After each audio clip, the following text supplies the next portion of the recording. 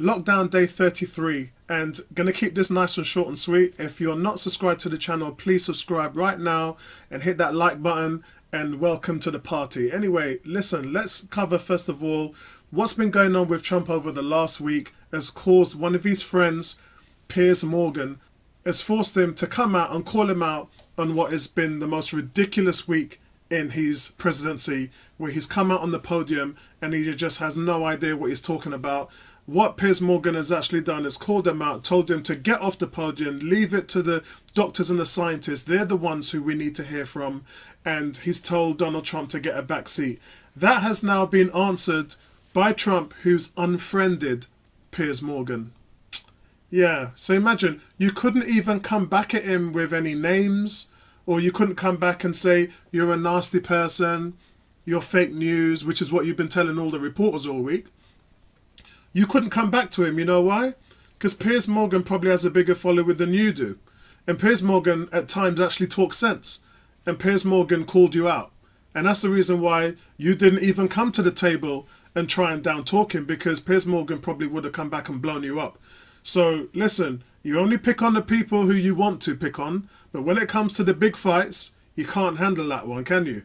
So anyway, that's enough of that. The car industry is going through somewhat of a dip right now, and I remember the last time this happened in the last recession in 2008, they'd done something called cash for clunkers. And what that did is it made people who were driving vehicles that were old and guzzlers, they gave them a 4,500 rebate on those gas cars to ensure that they had money to go in and actually buy new cars and obviously get the old clunkers off the road. So in order for them to get over this right now, the government are going to have to step in and put in a package to help car dealerships and to help people get on the road. I know there's already electric car package that's been going around, which is 2,500 or 3,500, and that's been helping the electric car bus for quite a while. But they're going to have to do something for people who might not want an electric car or might just want to stay on the ladder, because right now they're not selling any cars. And if the car industry goes down, that's going to be something huge and massive. Remember, GM and quite a few other companies, Chevrolet, they filed for bankruptcy in 2009. It was only Ford that was the only company able to stay afloat in the West, yeah, in the UK and America. So how will that work now when this is going to be probably worse than that? This year was going to be a down year for car sales anyway, because of the rise of electric vehicles. So a lot of things are going to be happening now where they've got to do something to try and bail them out. So let's just sit back. It's the same thing with housing. Anybody who plans to buy a house, the best thing to do now is sit back and watch the market devalue itself and capitulate into obviously the low interest rate that we're seeing now, and the house prices go down at least 10 to 15%. That's when you can start to jump back in the market and take advantage of house prices. If a house was 400,000, the chances are it's going to be somewhere around 300, 325,000 in the long run, because they just won't be able to sell houses with the amount of people that are going to be struggling for money or struggling for jobs. We already know that in the last 5 weeks, there are 24 million Americans that are out of a job. We still don't have a number for the UK yet, because they don't really release those figures. But we do know that there are thousands and thousands, probably millions of people in the UK that will be without a job when this comes out. So the chances are you're going to take advantage around the September, October, November stage of this year and get yourself a good deal. Get on the ladder. Don't do it now because things haven't kind of ridden themselves out. But just wait until that market reaction happens, and then you'll be able to jump on the ladder and get yourselves a good deal, whether you're buying a car or whether you're buying a next house.